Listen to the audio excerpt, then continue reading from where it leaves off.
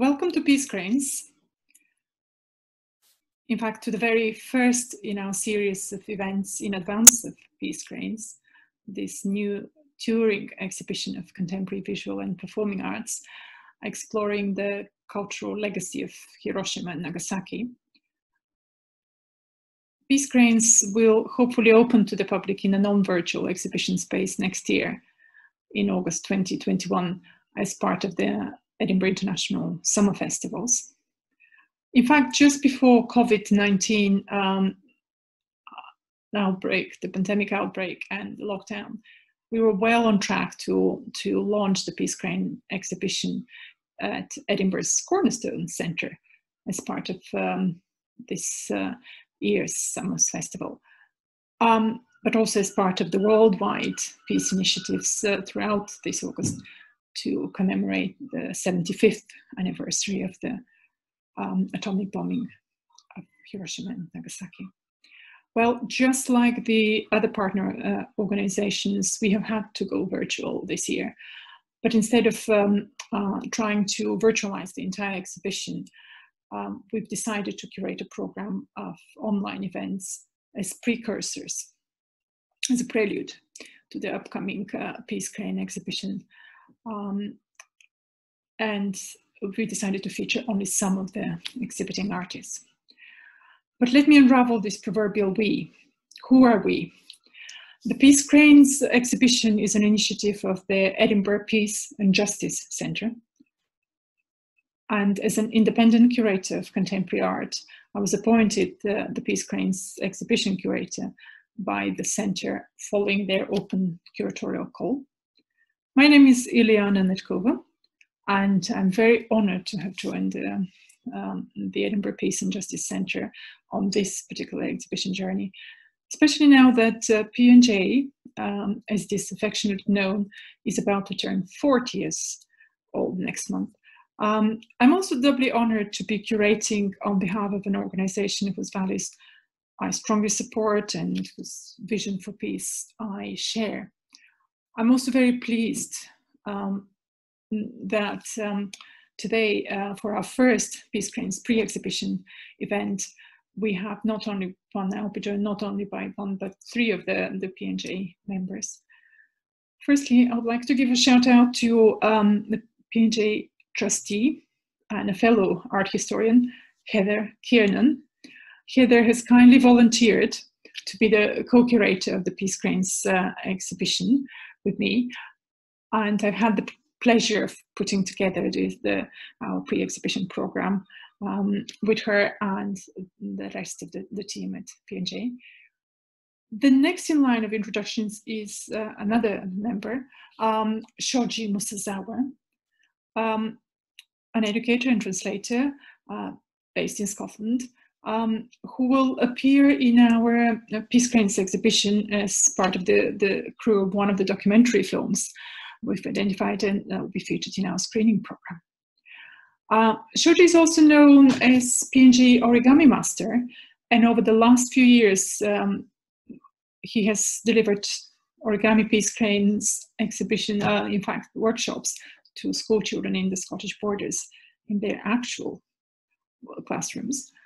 Now, today, Shoji will be assisted only by one of his pupils, Magnus Byrne, who's also on the call today. Shoji has promised us to share with us his top tips and even secrets for folding Peace Cranes in the first half of our webinar.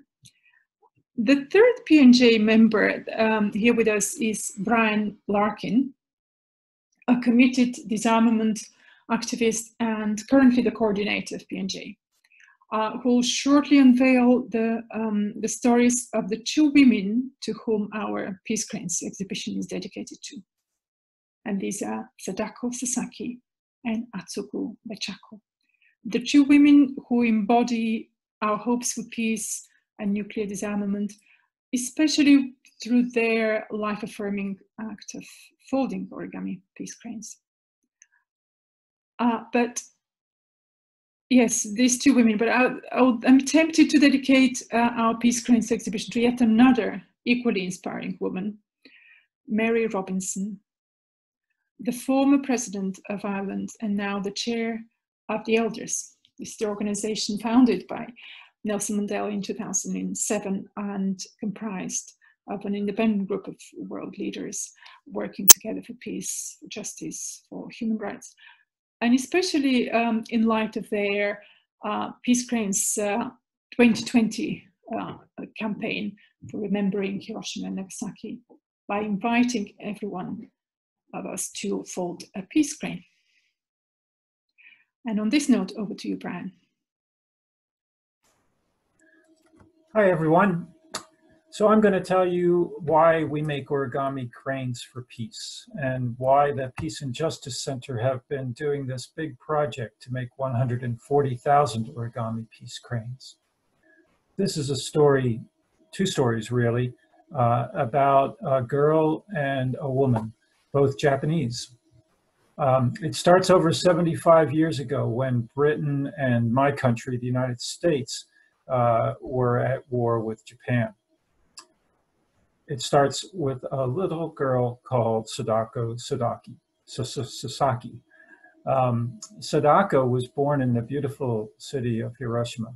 When she was just 2 years old, the war had been going on for a long time, and my country made a very powerful bomb.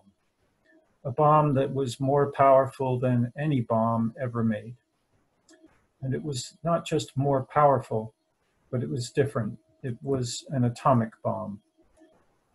An American aircrew dropped that bomb from an airplane early on the morning of the 6th of August, 75 years ago. Now, the atom bomb was so powerful that it destroyed a huge area of the city and created a huge firestorm. Many people were killed right away, and many more people were terribly burned in the fires. The explosion sent huge amounts of radioactive material up into the air, and in the days and weeks after the bombing, this radioactive dust fell with the rain. It was called black rain because that radioactive rain was deadly poison. The radioactive material that made many more people very sick, and in the weeks and months after the bombing, many people died from radiation sickness. Now, Sadako was just a toddler, 2 years old, and she was lucky she was not killed on the day of the bombing. But 10 years later, Sadako, like many other children from Hiroshima and Nagasaki, developed leukemia. She had to go to the hospital to be taken care of. And when she was in the hospital, she heard the legend of the cranes. Now, a crane is a tall, graceful bird, like a heron.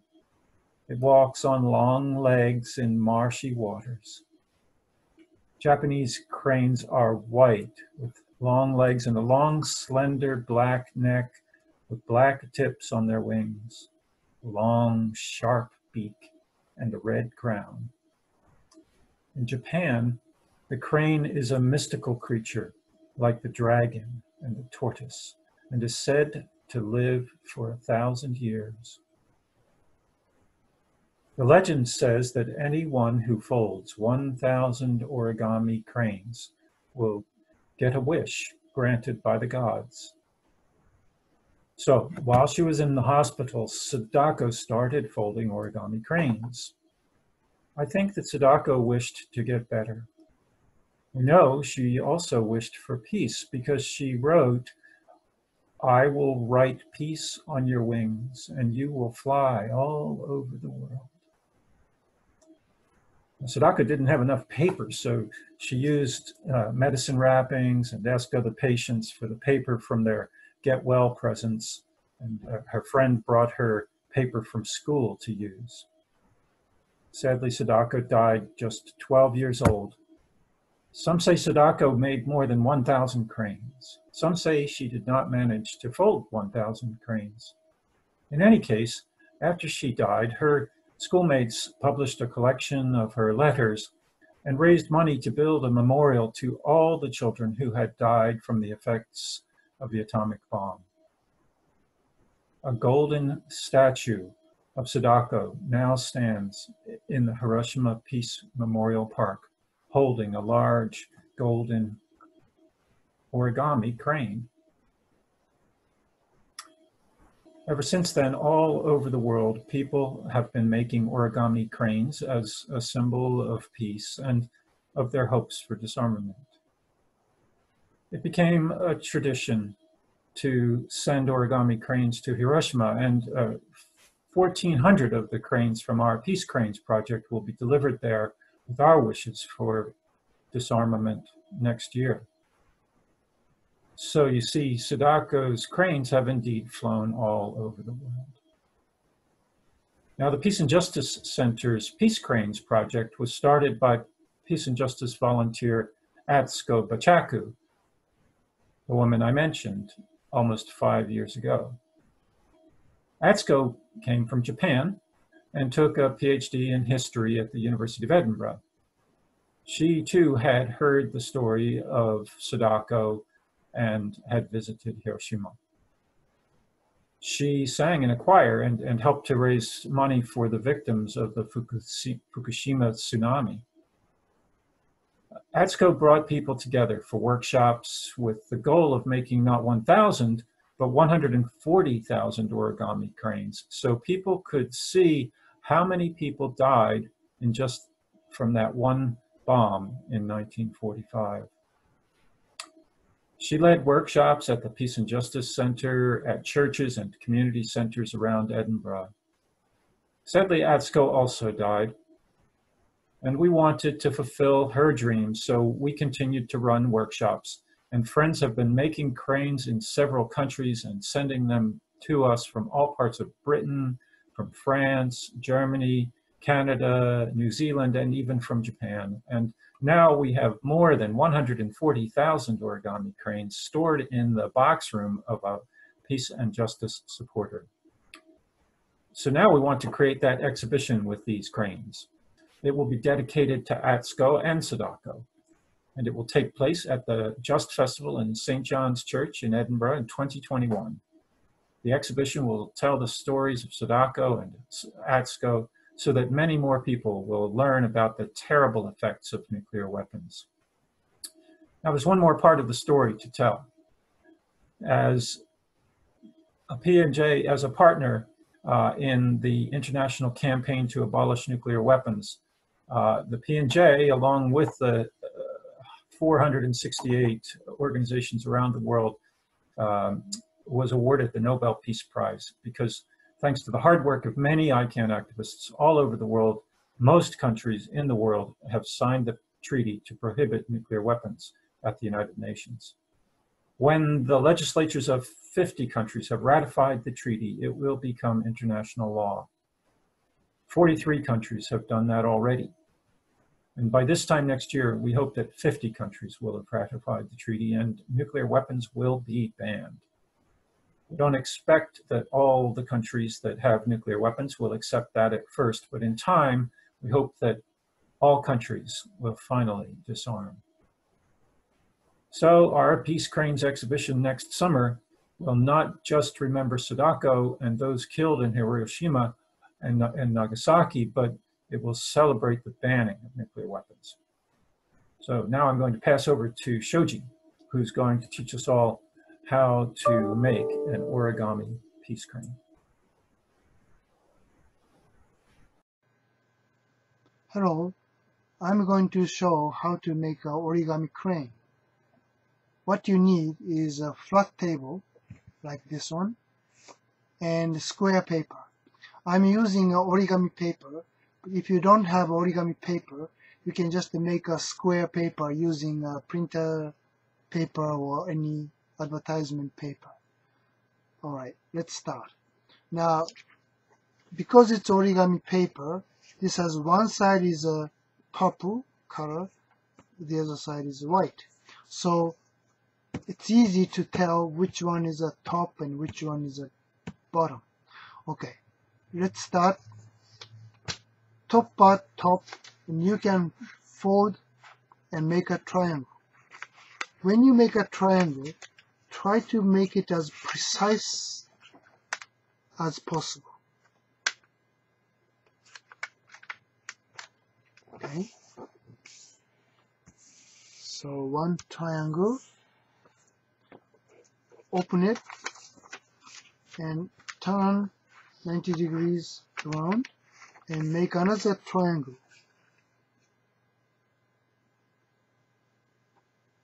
Okay.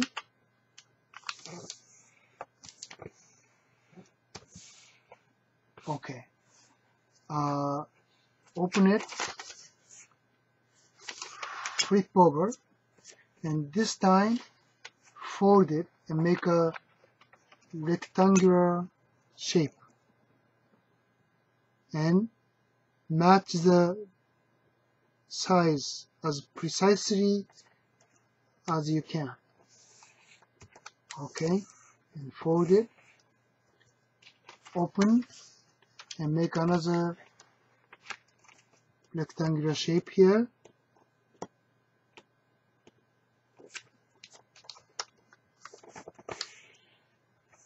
Okay, alright, so when you put this paper on the table, it will be like this, and you pinch two ends like this and you push it towards the center, then you can make a square.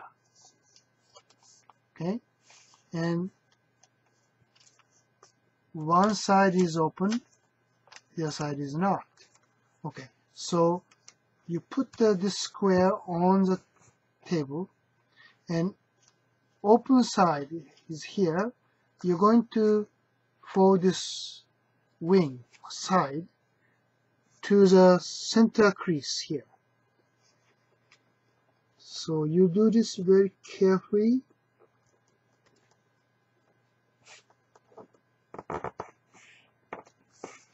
Okay, and turn around, do the same thing on this side. Now, just be careful about this end. Try to make it as clean and precise as you can. Alright, so you get this kite shape, you flip over, do the same thing on this side. Fold it to the center and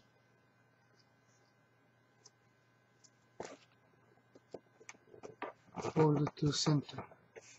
Okay. Now, so you have this kite shape. Okay. Now you're going to fold this part and fold back all the way to the center and make this shape. Now, just press hard to make a crease clear, nice and clear. Okay, next step is a bit tricky. You're going to open this side, open this side. Now, this is a open side, okay? So, hold this end, and here's a crease here, so you can open this side, and you can make a sort of boat shape, okay? And as you open it, you can fold toward inside, both ends, and if you carefully and slowly press it down, this side will be also folded like this. So you are making a diamond. And of course, we do the same thing on the other side. Okay, so you open the side, both ends. Here's a crease. Now, the crease is going to be reversed, so you just do it carefully and open and fold it here, open and fold it toward inside, and slowly and carefully press it down. Okay, so you end up with this diamond shape. Now, one side has this mountain, this side is free. Okay, it's separate. Now, here you're going to fold this free side, one wing towards the center. Now, this is a bit difficult. You don't have to go all the way to the center. I'll just give slight space. I will explain why, or you'll see why. Okay, fold towards the center, turn around, fold it towards the center, but it doesn't have to match exactly the center line. Okay, so I'll show you what I did here. You see the gap here, which is fine. Okay, do the same thing on this side, fold it to the center, and fold it to the center. Okay. Alright, we're almost there. Now, this is going to be the wing, as you can see. Okay. So you hold this paper crane this way. Okay. Loose end at the bottom, and you open this side and lift it. As you lift it, this side goes inside. You fold it inside out, outside inside. Okay, like this. Let's do the other side. Open this way, lift it all the way until it goes to the end, and fold it so it should look like this. Okay. Now, at this stage, if it's not exactly precise, don't worry. If you do this a couple more times, you make your origami perfect. Okay, so one side is going to be tail, and the other side is going to be a head, whichever you like. You open and fold it, just the top. Then you can fold it back like so. Okay, I'll show you again. It goes like this. Open it and bend it and fold inside. Actually, it's quite neat. Okay, then this is it. You gently pull the wing like so.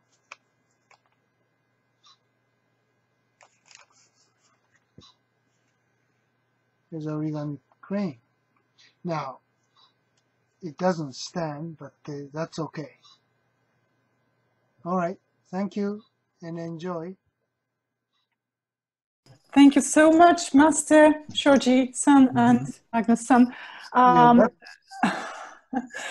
And as I mentioned earlier, for those of you who have just joined us, I'm Iliyana Nedkova, and this is the first inaugural Peace Cranes pre-exhibition event run by the Edinburgh Peace and Justice Centre. So as I mentioned earlier, in the second and final part of our Peace Crane show and tell session today, we'll hear from some of the other peace cranes exhibiting artists. And yes, I'll probably do the share screen in a minute.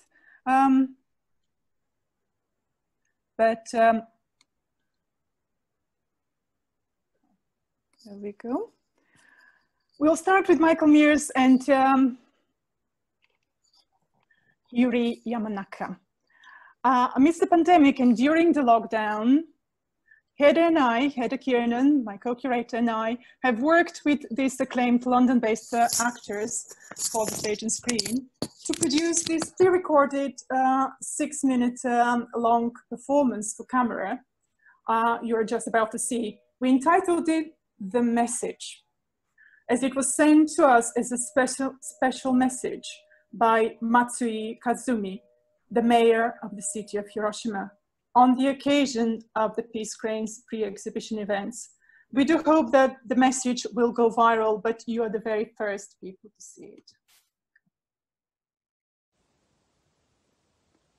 We're very honored to have been sent a message by Matsui Kazumi, the mayor of the city of Hiroshima, on the occasion of the Peace Cranes pre-exhibition events commemorating the 75th anniversary of the atomic bombing of Hiroshima. Peace Cranes is an initiative of the Edinburgh Peace and Justice Centre. It's a touring contemporary arts exhibition about the cultural legacy of Hiroshima, which will feature new and existing works by international artists and filmmakers, alongside an artist's installation comprising 140,000 origami peace cranes. The exhibition will launch in August 2021 as part of the Just Festival, Edinburgh International Fringe Festival, and tour to London and internationally thereafter. More information can be found on the Edinburgh Peace and Justice Centre website. The Mayor's message will now be read out by my colleague, actor Yuri Yamanaka. A message from the Mayor of Hiroshima. It is an honor and a pleasure to send this message on the occasion of the Peace Cranes pre-exhibition online events, August 2020. On August 6, 1945, the first atomic bomb used in human warfare reduced Hiroshima to rubble in an instant, claiming countless innocent civilian lives. Despite suffering deep physical and emotional scars, the hibakusha, who managed to survive, tell their stories, continuously appealing for peace with their conviction, no one else should suffer as we have. However, more than 13,000 nuclear warheads still remain in the world, and nuclear disarmament is at a standstill. Furthermore, despite global solidarity becoming ever more important in the fight against COVID-19, a new kind of threat to all of humanity, we see self-centered nationalism in ascendance, and tensions heightened by international exclusivity and rivalry around the world today. Our current leaders must recall their courageous predecessors. When nuclear superpowers, the US and USSR, were engaged in a tense, escalating nuclear arms race, their leaders manifested reason and turned to dialogue to seek disarmament. Leaders around the world should pursue negotiations on nuclear disarmament in good faith, as mandated by Article 6 of the Nuclear Non-Proliferation Treaty, and respond to the yearning of civil society for the entry into force of the Treaty on the Prohibition of Nuclear Weapons, a milestone on the road to a nuclear weapon-free world. To achieve a peaceful, sustainable world, each and every one of us must confront our current situation head-on, transcend differences of status or opinion, and strive together in the spirit of tolerance toward our ideal. To accomplish this, we must never dismiss the atomic bombings and the war as mere events of the past. It is vital that we internalize the progress the Hibakusha and others have made toward a peaceful world and drive steadfastly forward. In order for world leaders to move forward together with them, to advance civil society's ideal, it is of increasing importance that we raise the number of people in civil society who emphasize with the plea of the Hibakusha. A world free from nuclear weapon is the first step toward peace on earth, and this concept must become a universal value shared by all humankind. It is, therefore, truly significant that you have organized this event to appeal for the abolition of nuclear weapons, and I extend to you my deepest respect. The city of Hiroshima, together with more than 7,900 mayors for peace member cities from 164 countries and regions, intends to create an environment that encourages world leaders to take steps toward nuclear abolition. I would like to ask all of you to mobilize with us and strive to eliminate the absolute evil that is nuclear weapons, to realize lasting world peace. In closing, I extend my best wishes for the great success of the event, as well as the good health and happiness of all concerned. August 6, 2020. Matsui Kazumi, Mayor, the city of Hiroshima.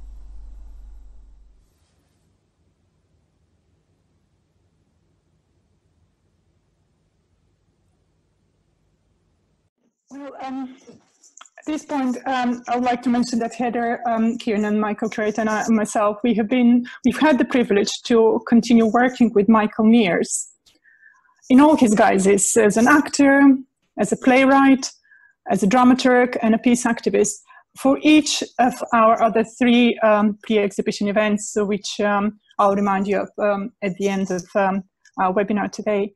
But for now, I would like to mention that Michael is just one of the artists in the forthcoming exhibition.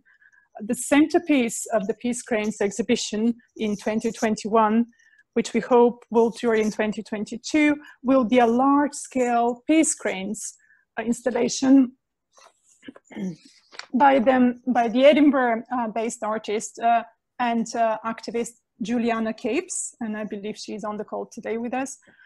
Juliana is hoping to utilize all the 140,000 Peace Cranes, origami paper cranes, and perhaps we can incorporate some of yours that you've just made. But these were initially the ones folded by Atsuko and the hundreds of other volunteers, P&J volunteers, like her from over about 5 countries who have contributed to the project, P&J project so far. Juliana will also hopefully undertake a residency at P&J and spread the symbolism of the Peace Cranes and the stories of Sadako and Atsuko to communities and schools far and wide in the run-up to the Peace Cranes exhibition. And in addition to Michael and Juliana's involvement, the Peace Cranes exhibition will also include a curatorial selection of historically significant and newly commissioned works in photography, in moving image, in sculpture and installation, as well as live performance art and activism by international contemporary artists.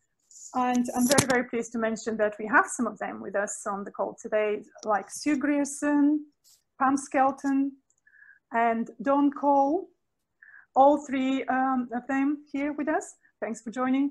As well as Madelon Hoikas, Keiko Sato, and Mare Tralla, to mention but a few of the other exhibiting artists and activists confirmed so far.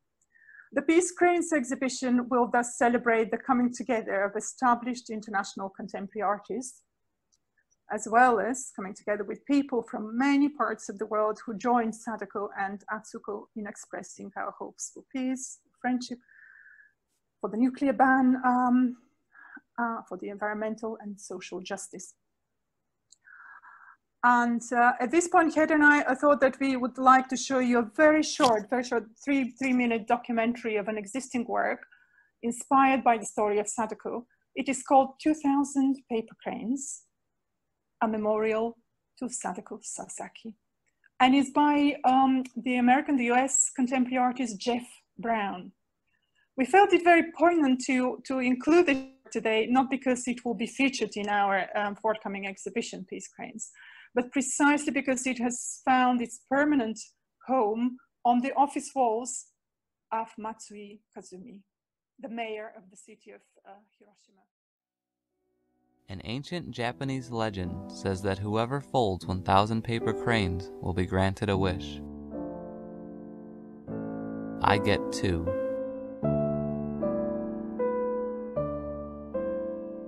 Sadako Sasaki was a child victim of the atomic bombing of Hiroshima. She was confined to a hospital battling leukemia at the age of 12. Most of her time was spent folding paper cranes. After a while, Sadako did finally complete more than 1,000 paper cranes to fulfill the legend. But unfortunately, her wish to be well again was never granted. On the morning of October 25, 1955, Sadako Sasaki died at the hospital with her family by her side.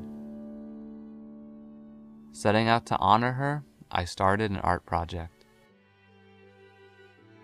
Over the course of 5 years, I invested over 70 hours into folding 2,000 cranes of varying shades of gray.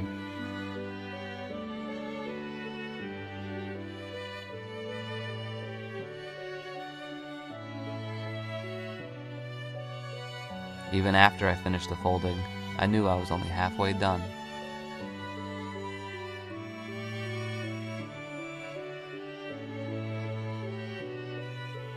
To display the cranes, I attached them to a board one at a time, paying careful attention to their order.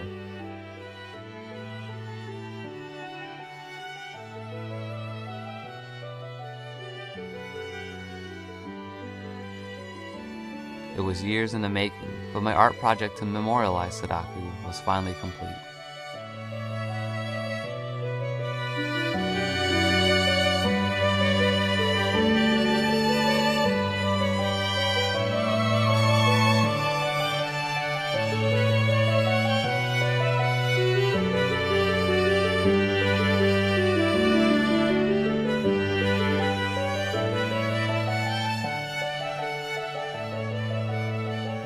After building a custom frame, there was only one thing left to do: make my 2 wishes.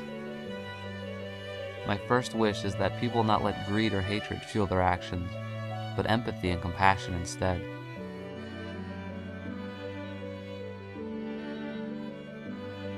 My second wish would be to have this piece hanging in Hiroshima, where I hope to inspire others.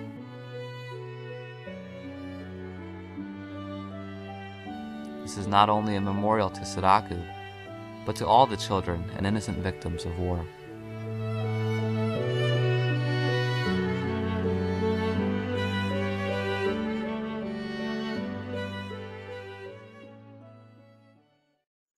Now that we have reached the very final part of our first Peace Cranes pre-exhibition event today, I would like to remind you of the other 3 pre-exhibition events, all featuring works by Michael Mears. One of the reasons to approach Michael for this pre-exhibition series was that as an artist and committed peace activist, he is familiar to all at P&J and our partner organizations from his solo stage play called This Evil Thing, which is now available as a lockdown film, as he calls it, portraying the stories of Britain's World War I conscientious objectors. And Michael's play, This Evil Thing, or The Evil Thing, is very much in line with another ongoing contemporary art initiative at P&J, featuring the artist and sculptor Kate Ive. As part of this project, P&J is leading a consortium of organizations to erect a bronze memorial to conscientious objectors in Edinburgh's Princess Street Gardens. And it will be the first time peacemakers, peace builders will be recognized in the public space, in the public domain, alongside the 37 war memorials in Edinburgh. Yes, 1 to 37, indeed, I hear you say. Disbelief. So firstly, do join us online tonight at 7:15. The doors open for a start at 7:30. This will be your second opportunity to see Michael, but it will be your second Peace Cranes pre-exhibition event. It's called The Priest's Tale. Join us to see Michael and fellow artist Chihiro Ono on the violin, performing live from the theatre stage of Sands Films Studios in London. The Priest's Tale is written by Michael and inspired by John Hersey's seminal book, now a Penguin classic, called Hiroshima, that was published back in 1945. So following this, another tale follows. It's called The Doctor's Tale. This is your third opportunity to see Michael performing live again, but this time sharing the same theatre stage of Sands Film Studios in London with the actor Leo Ashizawa. And again, Chihiro Ono will make an appearance on the violin. This tale is set in Nagasaki in 1945. And it will live stream on the actual day on the 9th of August 2020, 75 years later, again at 7:30, to mark the 75th anniversary of the second atomic bombing on Japan, this time Nagasaki. And in fact, some of you may know that this catastrophe is referred to as the error or the mistake on the epitaph of the memorial monument for Hiroshima's City of Peace. But you can be the first to see this film collage of extracts and images from the making of another play. It's called The Mistake, aptly entitled, new play by Michael again, and performed by the duo Michael and Yuri. Yuri Yamanaka, whom we've just seen in the message. This new lockdown film, again, if we use this term kind of invented by Michael, this lockdown film of The Mistake, which was edited by the acclaimed theatre director Jatinder Verma, will screen as part of our final Peace Cranes pre-exhibition event. That's on the 22nd of August. And this final event is actually part of this year's Digital Just Festival of Human Rights and Social Justice, which was rescheduled to take place entirely online this year. And it's supported by the equally digital and scaled down Edinburgh International Fringe Festival. Following this festival film showing of The Mistake on the same date, on the 22nd of August, at 4 o'clock, I think it is, we would like to invite you to take part in a live post-show Q&A with Michael, with Yuri, with the theatre director Jatinder Verma, as well as Heather, my co-curator for the Peace Cranes exhibition, and myself. Do join us to find out how The Mistake, actually the story, The Mistake, interweaves three stories actually of the survivor, of a scientist and a soldier. And it creates a really compelling drama and what happens when scientific discoveries unlock the power of nature. And at this point, over to you, Brian, for this final call to action. Okay, thank you all so much for coming along to our Origami Peace Cranes workshop. I wanted first of all to show you my crane I made today. There you can see I've written peace on the wing, just as Sadako said she'd done. You can write that on yours too, and write a wish if you want. And if you take a photo of that, of your crane, or of yourself with your crane, and tweet it and tag us at P&J, that's at EDINPANDJ, or email us at contact@peaceandjustice.org.uk.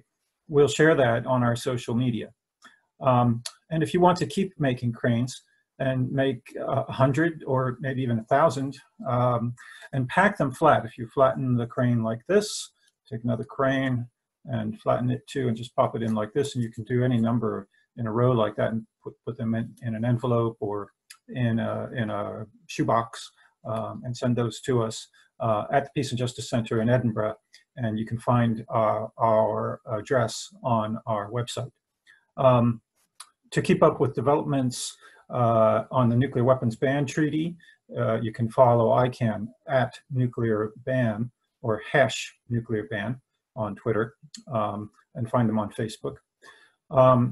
And if you've been inspired by the workshop today and the other pre-exhibition events, and want to support the project with a donation, just go to our website, click the donate button, or go to the become a member page.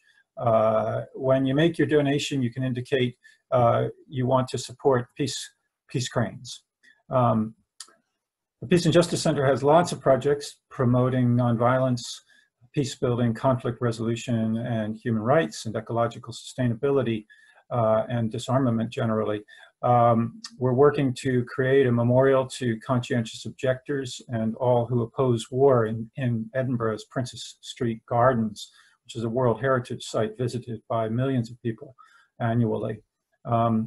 This opposing war memorial will be in the form of a bronze peace tree with a granite bench, and will be a space for reflection on alternatives to war in the midst of 8 war memorials.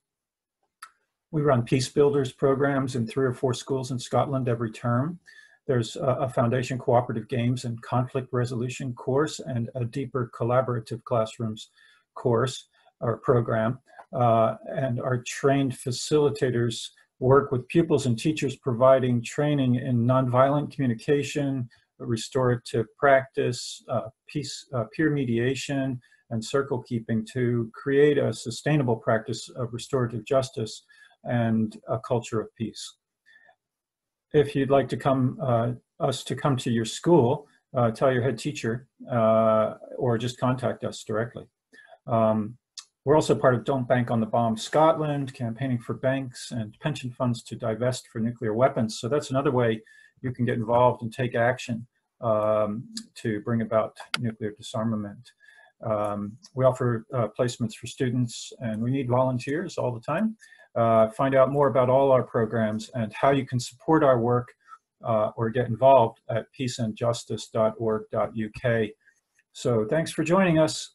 And hope to see you at the other Peace Cranes exhibition, pre-exhibition events this year, and at the exhibition itself next year. If you missed the live stream, you can watch again. Just go to the Origami Cranes Project page on our website, or to our Facebook events page at Peace and Justice Center / events. Peace.